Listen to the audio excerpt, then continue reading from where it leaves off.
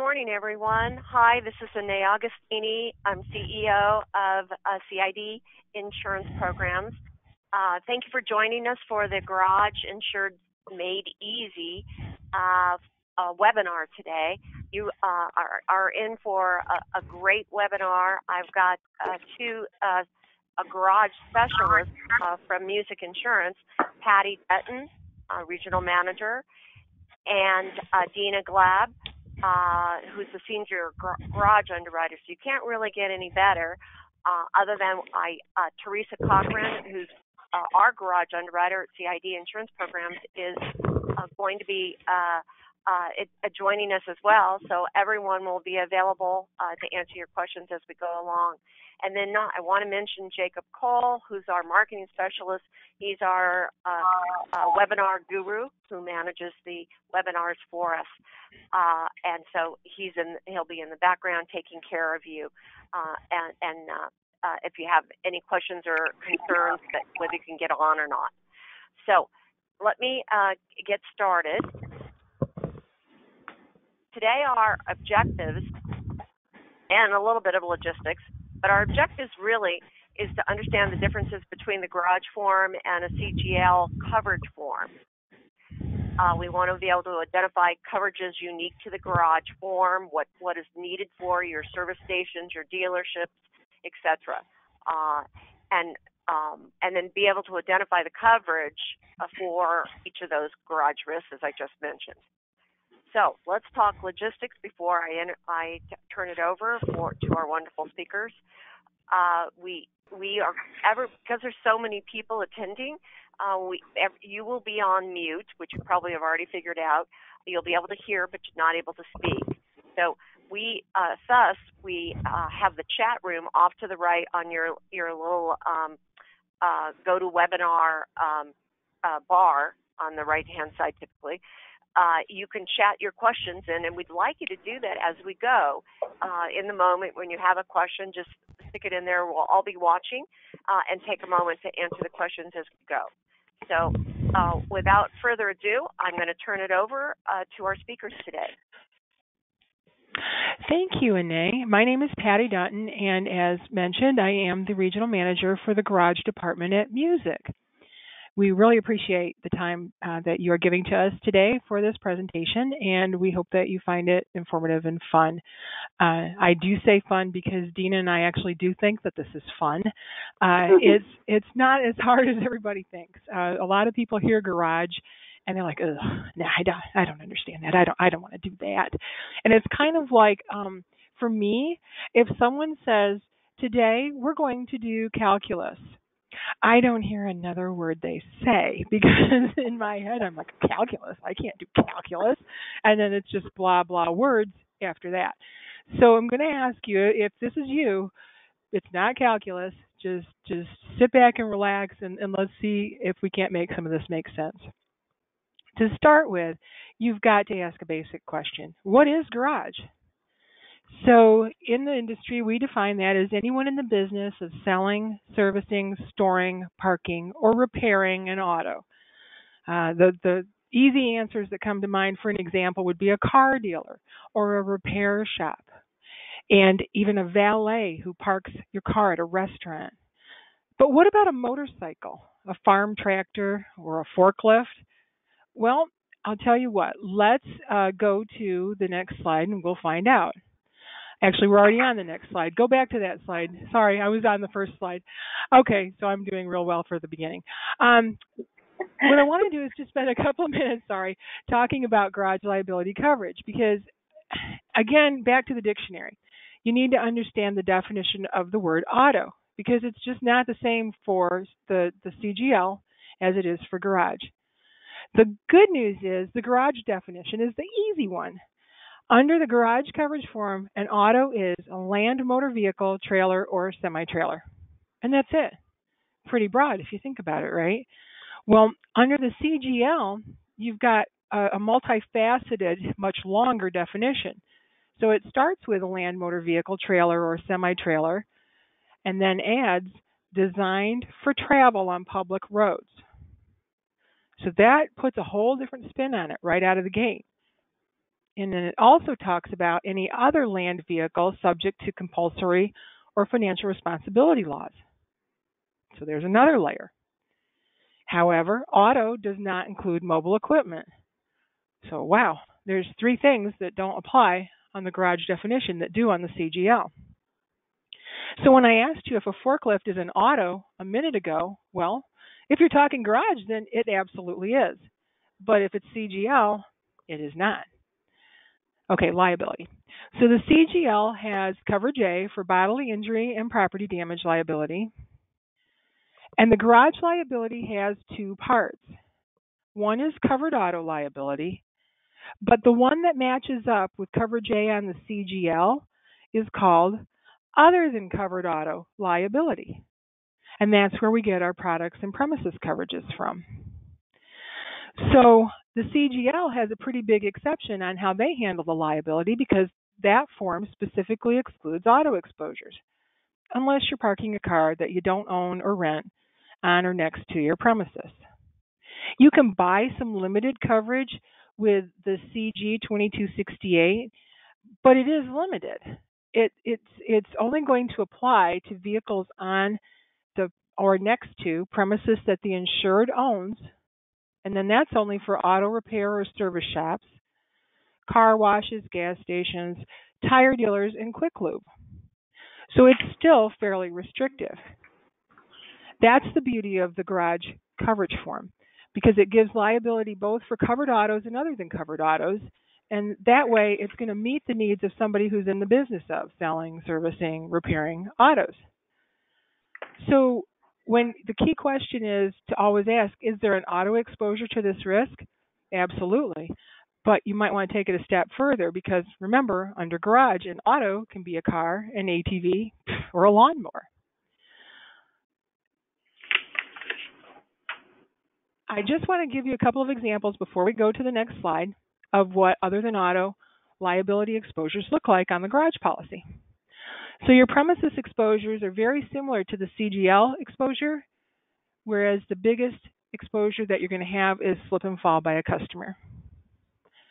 But the products and completed operations for garage are more auto related, as they should be, such as, let's say there's damage and injury that results from faulty workmanship.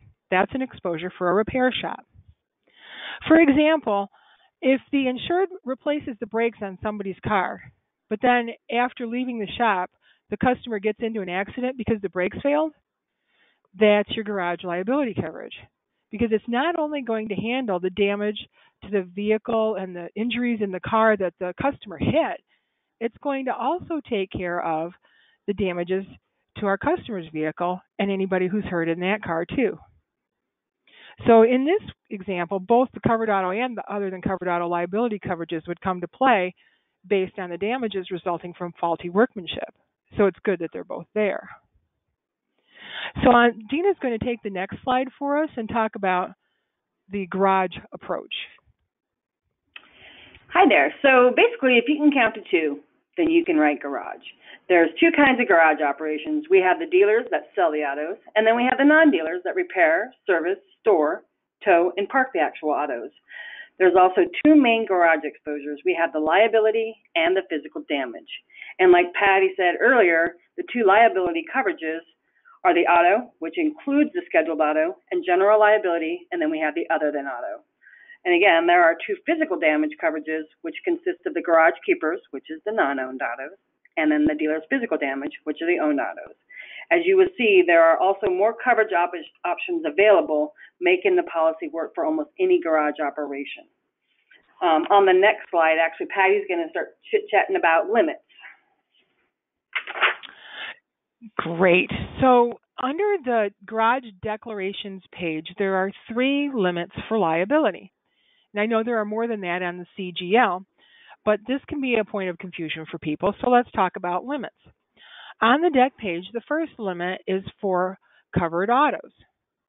The second limit is for other than autos. And then the third limit is actually the ag limit for the other than auto. So just like the GL on your CGL policy, this has an ag limit as well.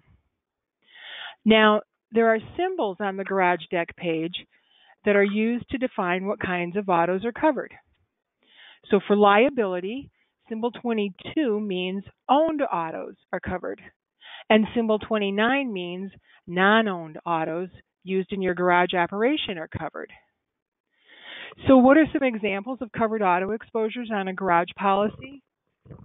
Well, for dealers, how about test driving a customer's auto before taking it in on a trade? That's very common. And that's why when we issue a garage policy, we use both symbols 22 and 29 for dealers.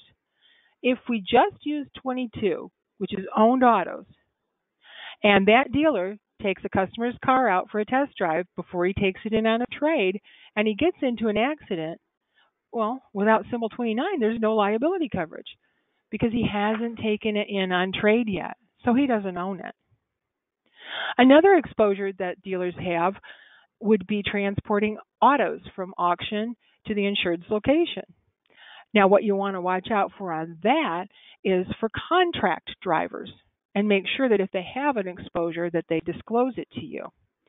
A lot of dealers only use a contract driver when they plan to go to an auction and purchase more cars than they have employees to drive it back. Others use contract drivers all the time, send them all over the place to get cars back. But the driving exposure is important. Another exposure is for the dealer to be furnished an auto for personal use. And you're going to hear this one come up a little bit from time to time during this presentation.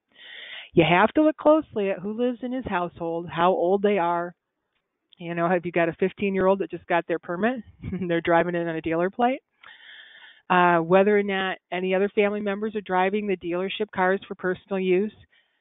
Now, this is a huge exposure that frequently generates auto accident claims. Okay, so what about non-dealers? What kind of a covered auto exposure do they have? Well, a mechanic would test drive a customer's auto to make sure that the repairs worked. Other repair shops have tow trucks, so they might have a scheduled auto exposure. And, of course, the valet drives customers' autos from the podium to the parking space and back again. And when that parking lot is off premises, questions arise as to how far they're going, how much traffic there is, etc. Because as you know, when you're standing at front of the restaurant waiting for that valet parker to bring your car back, you're in a hurry and you want them to hurry. So if they're hurrying a mile away and back again, that's not such a good thing for us. I think this is a good place to just stop and mention that to get the information you need in order to underwrite a garage risk, you really need to get a garage application. The Accord app just doesn't provide enough information. Now, if you just want to know if something unusual would even be considered before you get a garage app, please just make sure to complete as much of that Accord with the details as you can. Fill in the experience, the loss history, the detail of the operation. These things are frequently blank on the Accord applications that we see, and it makes it kind of hard to answer your question of would we want to do this or not.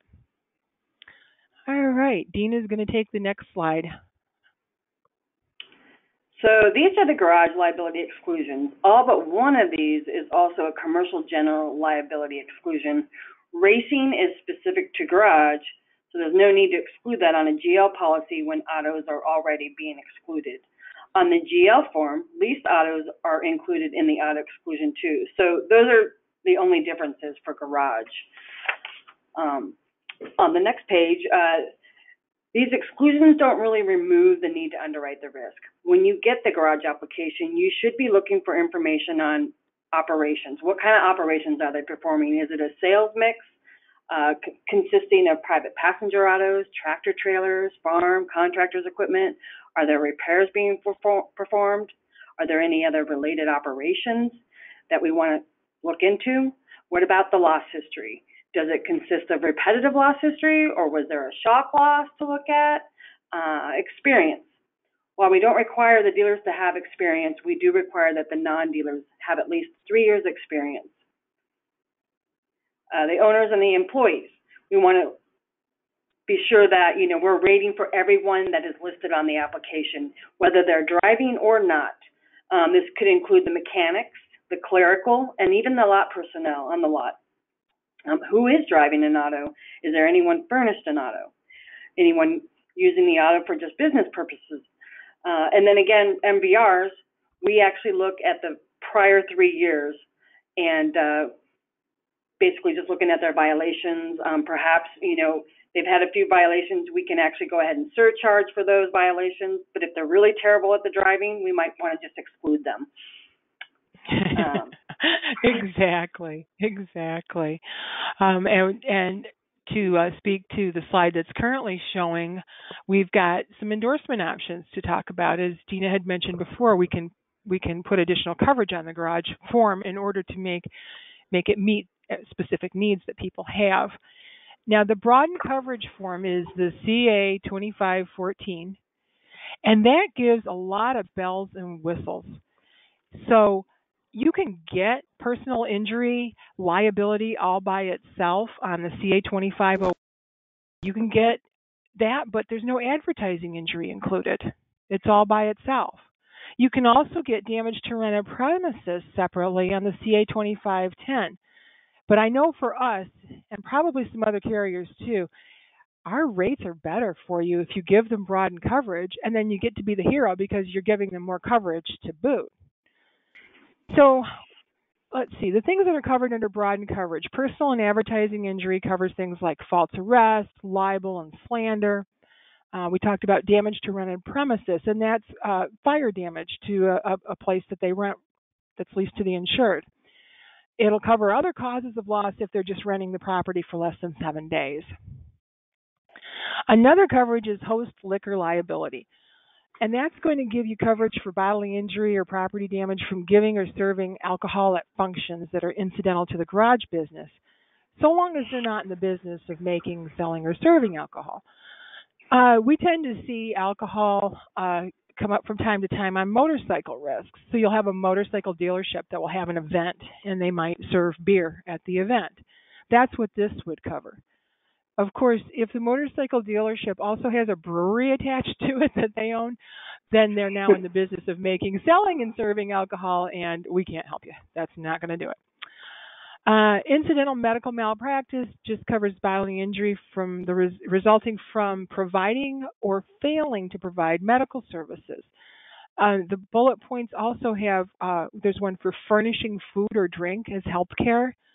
So what comes to mind on that one would be if you think someone's having a diabetic episode and they need a piece of candy and you give it to them and it makes things worse, that's what I think that would mean. Or also there's a bullet point for furnishing drugs or medical supplies under that. The non-owned watercraft buys back the total watercraft exclusion by giving coverage to the non-owned watercraft that's under 26 feet. So if it's over 26 feet, you still wouldn't have it. Of course, the exclusion does not apply if the boats are on premises where the insured is conducting his garage operation. The additional persons insured is beneficial to a partnership because it gives coverage to the partner's spouses. The automatic coverage means that if the insured acquires or forms a new business that's a garage business, then he gets automatic coverage for the first 90 days. There's a few conditions, like he has to be in charge of the operations at the new place and a couple other things, but that's basically what that does. And then lastly, the limited worldwide liability extends their coverage territory to anywhere in the world, as long as it's because the insured's temporarily outside of the regular territory. Or, because of the way the world works these days, if personal and advertising injury offense takes place through the internet or similar electronic communication. But the coverage does not apply to any work performed. On the other side of the page, UM and UIM, you probably have that on your personal auto policy. This provides coverage if the insured's in a collision with somebody who either doesn't have any insurance or they have insufficient limits. Personal injury protection, not to be confused with personal injury liability, it's also known as PIP, and it applies in several states. These are states that have no-fault laws that require your own auto insurance to be primary for any injuries you have in an auto accident. So for garage, that means we have to offer this for dealers and scheduled autos. And depending on the state, the insured either may or may not be allowed to reject it. Auto dealers E&O gives coverage for the 4 E&O exposures that are faced by a dealer. You have truth in lending, federal odometer, title, and insurance agents exposures. Now, not every dealer is so big that they actually have a title person sitting there or an insurance agent sitting in the dealership. So the cool thing about this coverage is you don't have to buy the whole thing. You can buy one coverage, two coverages, or all four coverages, whatever you want. Now, false pretense is a coverage that's excluded under the garage physical damage coverage section. You can buy it back with the CA 2503. This coverage applies if the insured is tricked into parting with a vehicle or if he gets an auto from somebody who doesn't have legal title to it. An example of trickery would be if a supposed customer takes a vehicle on a test drive but never comes back. That's not actually theft because the customer took the vehicle on the pretense of a pre-purchase test drive. It's false pretense. So that's why we require all test drives to be accompanied by the insured if they're going to have false pretense. Otherwise, we don't want to offer it.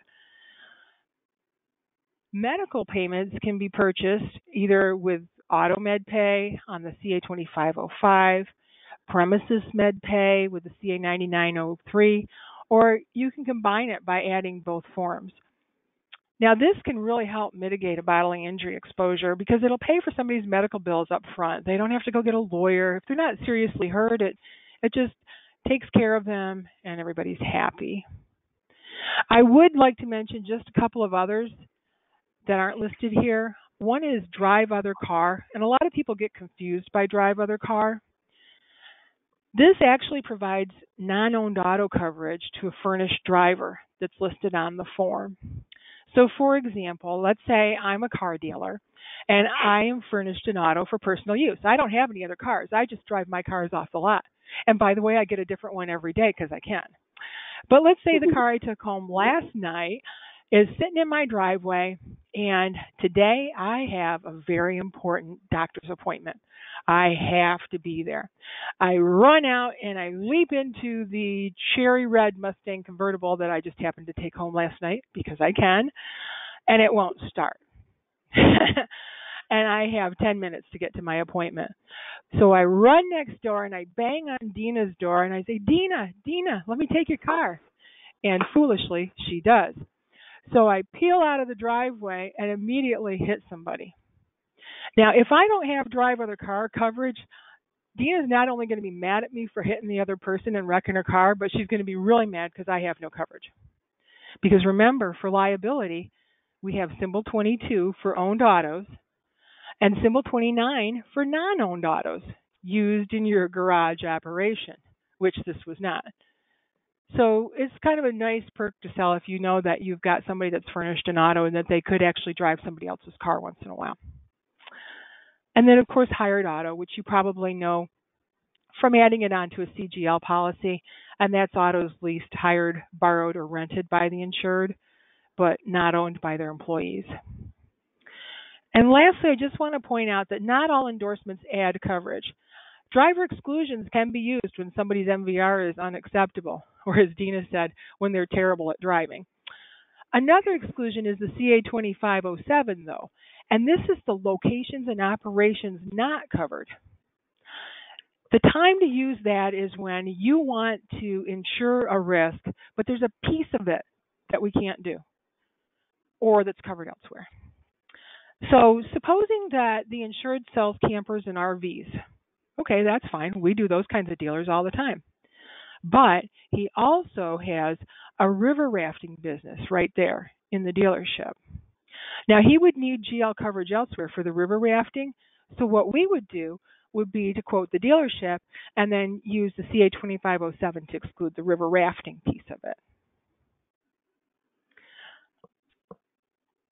That's it for liability. I don't see any questions in the chat box yet. So, Dina, we must be doing a great job. Yeah. And Next, I just want to mention, I'd like to encourage anyone who has a question, if you got on later, to go ahead and drop it into the chat box, and we'll answer it as we go. So please give us your question. Go ahead, Dina. Absolutely. So next we're going to talk about garage keepers and dealers' physical damage coverages. Dina? Perfect. So we've got the two kinds of physical damage. So we have the dealer's physical damage, which is also known as dealer's open lot, or DOL, which this applies to the vehicles held for sale and owned by the insured. The garage keepers, which is also known as GK, are the non-owned autos in the insured's care, custody, or control. The garage coverage form has a liability exclusion for property in the insured's care, custody, and control. So if a customer's car is damaged while at the insured's shop, there is no coverage. However, having garage keepers buys it back and covers customers' autos while the insured is repairing, parking, etc. There are the three kinds of coverage options. We have the legal liability coverage applies based on negligence. You break it, you buy it. So an example, so if I'm pulling an auto into the bay and I hit the door, it was my negligence. Therefore, I bought it. You also have the direct primary coverage, which applies regardless of negligence, unless excluded elsewhere in the policy.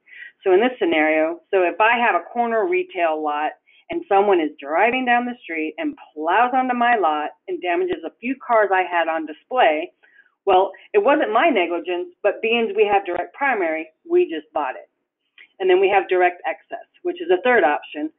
All it does is reimburse the customer for their deductible. If the customer has no insurance, it pays nothing.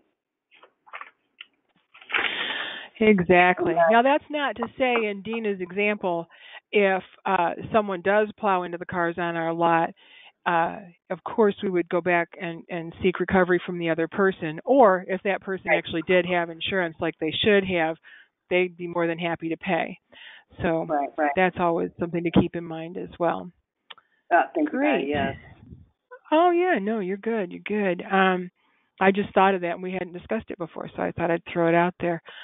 Let's see. So on the next slide, what we have are the perils that are covered by garage keepers. So, again, to reference your personal auto policy, because at the end of the day, it's all auto, right? It's all kind of the same. So you've got comp, which is pretty much anything except collision or overturn, specified causes of loss, and collision. There are only 3 specified causes of loss for garage keepers. There's more for the dealer's physical damage. But if you're worried about cost, specified causes of loss is probably the way to go, since comprehensive covers everything except the collision or overturn. That coverage does run you a little bit higher, just like it does on your personal auto policy. But what should you be looking for when you underwrite garage keepers?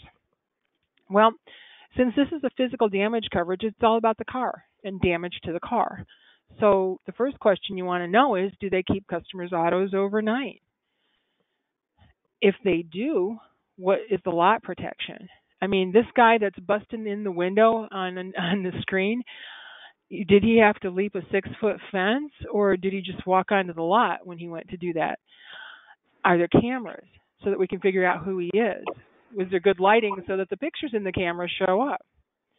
Do they even have a history of theft or vandalism? What kinds of vehicles do they repair, and how much are they worth? If they want direct primary coverage, are they located in an area that's prone to storms? Which may not affect you a whole lot in California, but just go to Texas and all of a sudden, if you're in the Dallas-Fort Worth area, you've really got to be careful with hail. So in areas like Dallas, the carrier is likely to require a high deductible or maybe an exclusion for wind, hail, and flood. If they valet park, the garage keepers is also important to look at where they park and how far it is, because not only for liability, but for garage keepers too. If they're going to hit somebody else, they're going to damage the car they're driving. If you want to know if self-parking is allowed in the same lot, because if there is, they have to be able to keep the valet cars separate. Otherwise, it would be a claims nightmare to figure out who caused the damage. The car got parked in the parking lot and it was fine, and now it's not. What happened? Some valet operations also manage self-park parking lots, and we covered those. You can write liability only on the same policy as the valet is written on. Another exposure might be storage of RVs, and then the questions we like to know are who's parking and retrieving them, and whether the propane tanks are empty and disconnected because of the fire hazard. The next slide has the exclusions. So contractual obligations, the insured cannot contract to be negligent. You can't do that.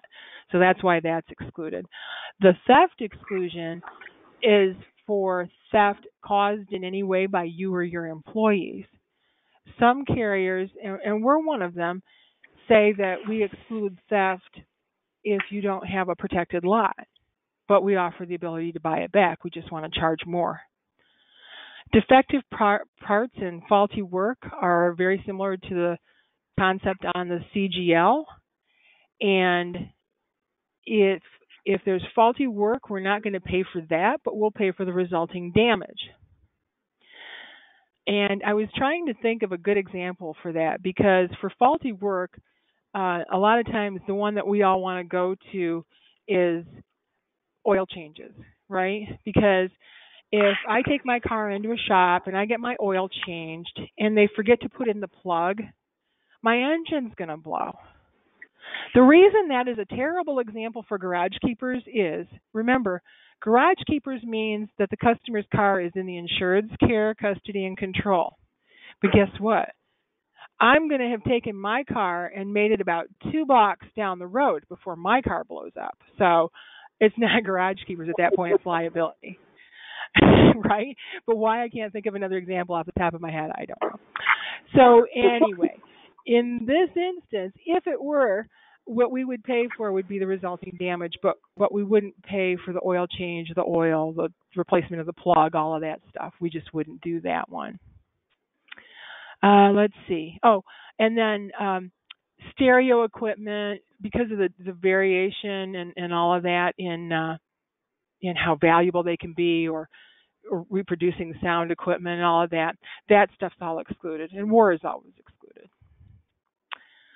Let's see. On the next slide, we have physical damage, which, if you look, has the same comp and specified causes of loss, but there's 6 causes of loss instead of only 3.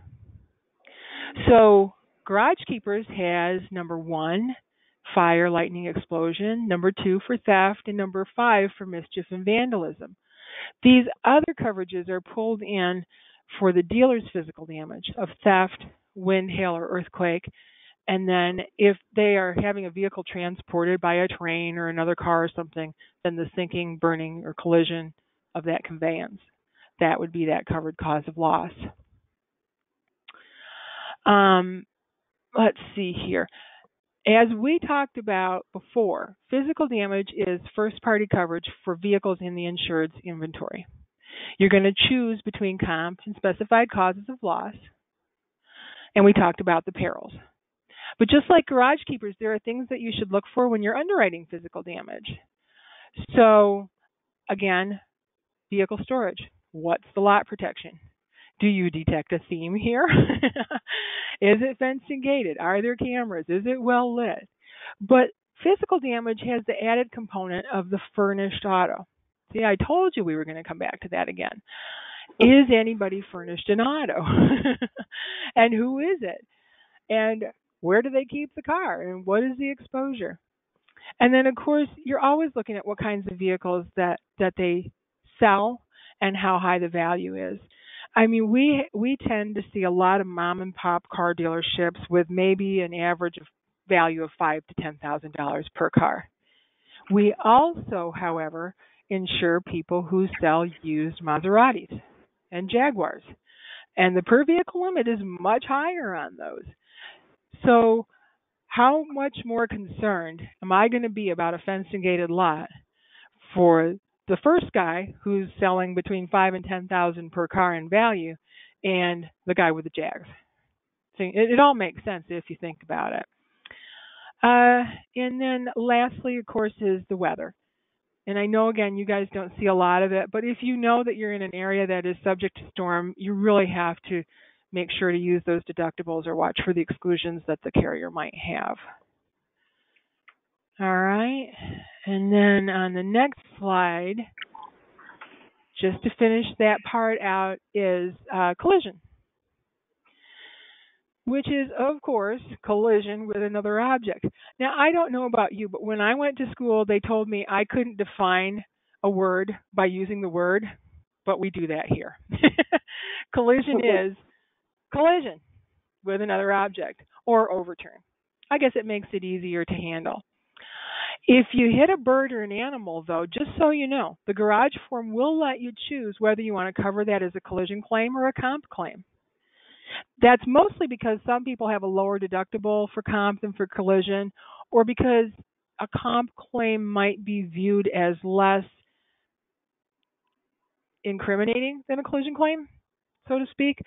So if you're seeing somebody that's got a lot of claim frequency and it's involving a lot of collisions, if they hit that bird or that deer or whatever, they might prefer to have that paid as comp, because then their loss history isn't going to be looked at as less favorably, perhaps. All righty. I am going to take the PD exclusions next. So, as you guys know, war and nuclear hazard are not insurable risks. And any coverage that's provided under TRIA does not apply to auto policies at all. It's property, it's CGL, but it is not garage, it's not auto. So that's why those first two exclusions are there. You can't do anything about that. The number 3 is a rental exclusion. So unless you can't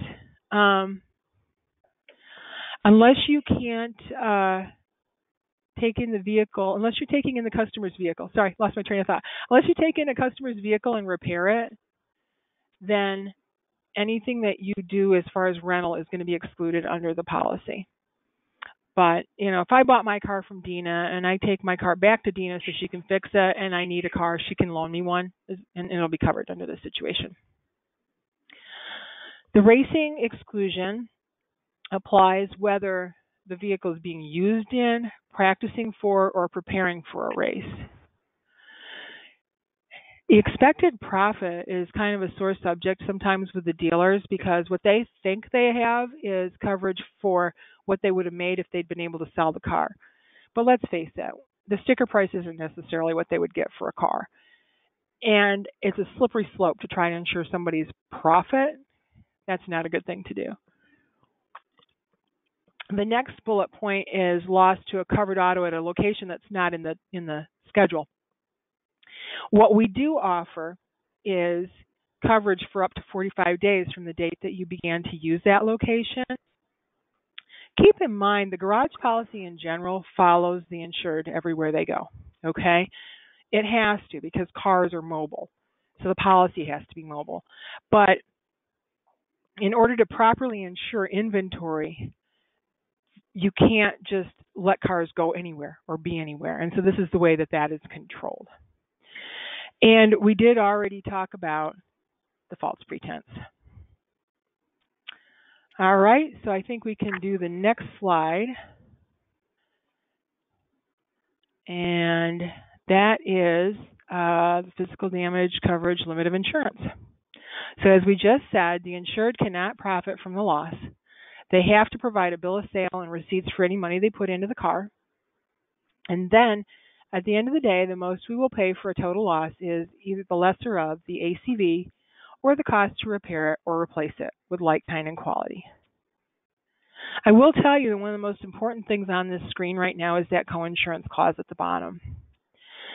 There is a penalty applied if the insured's inventory values are higher at the time of the loss than the lot limit on the policy. So, Dina, how should you determine what limits are needed on the policy in order to not incur a coinsurance penalty? Well, the garage app should show the average and the maximum number of vehicles on the lot. Exactly. Average maximum value. Exactly. But so what do we do? Do we take the maximum of everything and that's what they have to have? Do we take the least amount that they have? Usually the average. We use the average.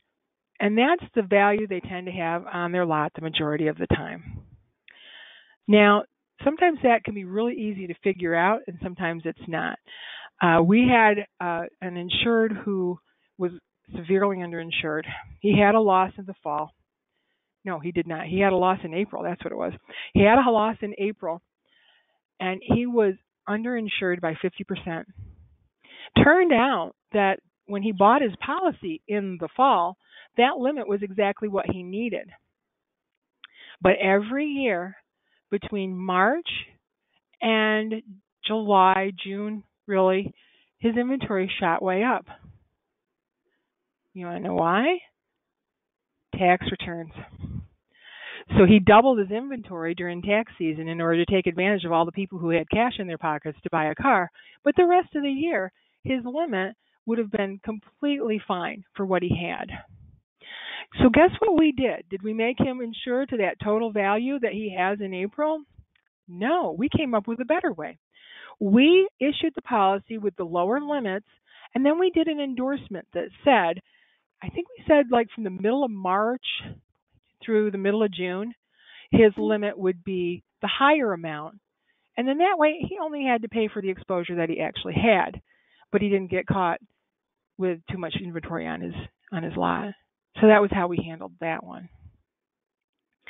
I think one of the cool things that we try to do is when something makes sense, look for a way to make it work. And that's what we did with this guy. Mhm. Yep. All righty. Let's see here. Rating factors. Money, everybody's favorite topic. For dealers, the garage liability is based on rating units, and the rating units describe the person's duties and their use of an auto. So there's one rating unit for if you're furnished. There's another one for if you only drive for business use. There's another one if you're a secretary or a mechanic. On service risks, we rate based on payroll. And the only caveat for payroll is either full-time or part-time. Again, everyone is always included in the rating, not just the drivers. That is the rating basis, is all the people. A furnished driver uses dealer vehicles for personal use, such as driving to and from work, going on vacation, or going out to eat. Furnished drivers have the highest rating unit to account for also having the highest exposure and the highest number of probably accidents. So it's just a good thing to keep in mind. Dealer plates. Let's talk about what is a dealer plate first. It does not make sense for a dealer to have to register and get license plates for every car they sell. They would have to just have somebody permanently sitting down at the town hall, the DMV, in order to accomplish that. So instead, they use dealer plates to transport vehicles from auction, allow customers to test drive, and of course for their own personal use when they're furnished an auto. We would expect a risk to have up to 2 plates per employee. So we do ask for an explanation if there are more than that. Some states now use paper plates, paper dealer plates for test drives. They might get one hard plate from the state, and then they can print off paper plates as they're needed, and then those plates just have a real short lifespan. For rating, the only thing rated based on dealer plates is PIP and UM. The dealer plates, though, are also important for underwriting the account. If you only have 2 employees and they have 22 plates, something's missing. You're either missing information or something. Now, for states that do use the paper plates, we just rate PIP and UM based on the number of employees instead of the number of plates. So that's how we can accommodate that. And I do believe that that is all that there is. Thank you, Dina and Patty, so much. You did a great job. Your knowledge is is very valuable for everyone that attended today, including myself, as always. So I want to thank all of you for joining us today. Jacob is going to be following up with an email to all of you with a link to this webinar. It will also be published on our website as well. You can have your employees or yourself go in and watch it over and over again, just as if you were here now. And I think we've got some marketing material that you can customize that's going to go out with that as well for Garage. And we'd love to have you start submitting applications And if you have any questions to contact Teresa Cochran, you've got her email address and her phone number there. And we look forward to doing some garage business with you. Yes, thank you. If you have any questions, thank you so much for having us. Oh, yes.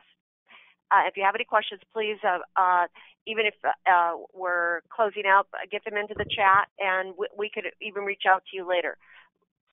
Okay. Doesn't look like we have any questions at this time, but if you do, please don't hesitate to email them to us. All right. Thanks for joining us. Have a great day, everyone.